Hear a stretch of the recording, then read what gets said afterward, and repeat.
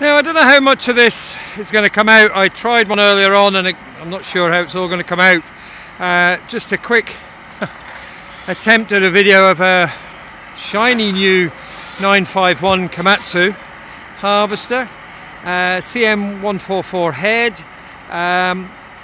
It's only a week old now, and we're up here in the very north of Donegal, inside Buncrana, and it's quite some set of lights on this machine. So I don't know, let's say, how much you're going to see of it. Might just be a big ball of light. I'll have a look later and see if it's worth watching. The ground's very wet here, so he's having to put quite a bit underneath him.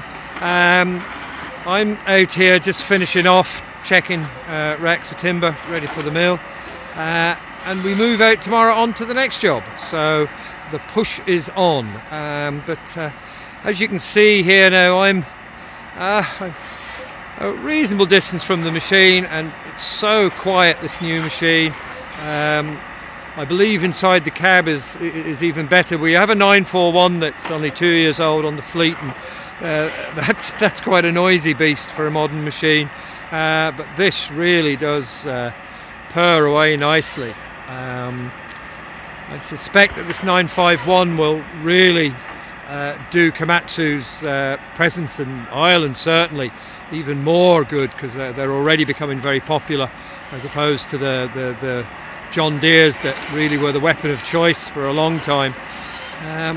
There he goes, just flipping through. Exceptionally good head on this machine as well. We have one on the 941, and it's just a great head. It doesn't mess about, great power in it, cleans very, very well, and the measuring system on them is absolutely fantastic. It's rare to find a length that's wrong, no matter how rough the stick is. So from that point of view, it's a real good tool, you know.